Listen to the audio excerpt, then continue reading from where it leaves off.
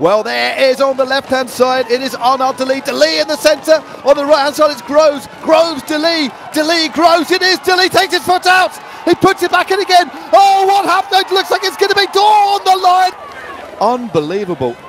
Well, one-legged De Lie takes victory.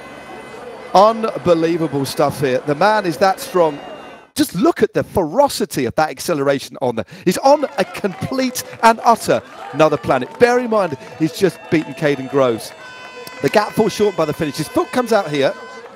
He then has to pedal with one leg.